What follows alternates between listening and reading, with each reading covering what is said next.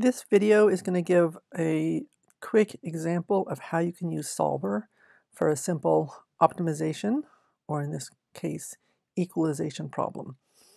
And here we're going to look at making a decision regarding purchasing an energy efficient water heater versus a regular water heater. So here's the basic setup. You can either get a regular water heater or an efficient one. The efficient one costs more, but it runs for fewer hours per year, hence the efficiency. So both of them use 4 kilowatts when they run, but the regular one runs for more hours. We're going to do a present value calculation using a 5% interest rate initially. We're going to assume that both of them last for 10 years. We're going to assume that the price per kilowatt hour is 10 cents. So the first calculation is cost per year. And all I did here is I said, well, it's 1,000 hours times 4 kilowatts. So I get 4,000 kilowatt hours per year. And the price is 10 cents. So I just multiply those three things together. And so the regular one costs $400 a year to run. The energy efficient one costs $320 to run. Now I want my present value. So I'm going to say equals PV. And then my interest rate is 5%. My number of periods is 10 years.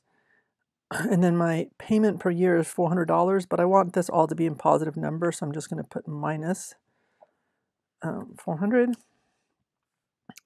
And then I could have put these same numbers in the 5%, the 10 years, and the 1% and just drag this over, but I actually want to just have single cells that have those numbers, so I'm just going to write this again. Present value is going to be my rate, my number of periods, and then my annual payment. And then I can say my net present value, so that's going to equal both the cost of running it plus my initial cost in the first year. And there we are. So with our interest rate of 5%, our assumption that it will last for 10 years, all of our other assumptions, we see that the net present value of the regular one is more than the efficient one. But now let's say, okay, so here we have the exact same setup. And here's the difference in the price. This was just the difference between the regular one and the efficient one.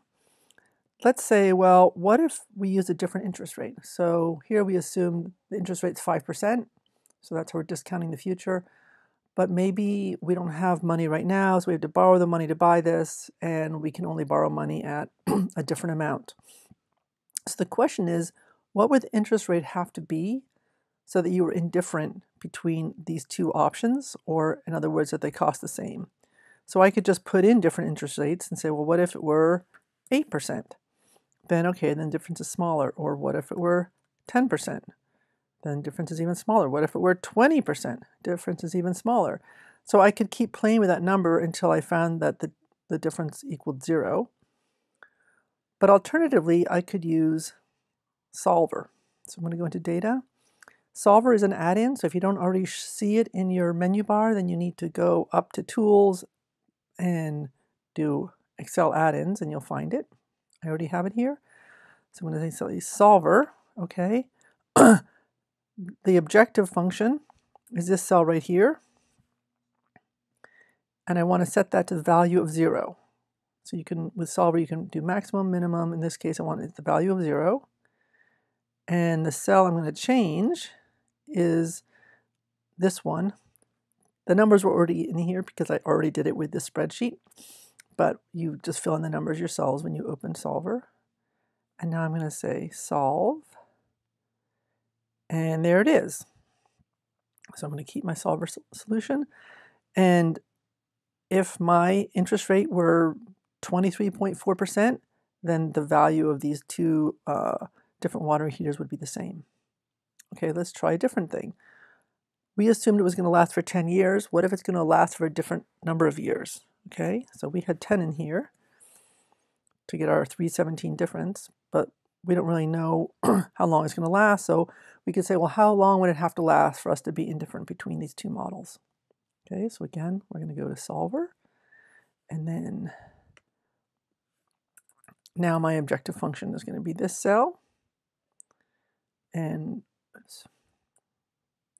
my objective function is going to be this cell, and then I'm going to change this cell by 10 years, solve it, and if they only last for 4¼ years, then I'd be indifferent between the two models. Now, what about the price of energy? So again, I'm going to open up Solver and go down here and say my objective function is now this cell.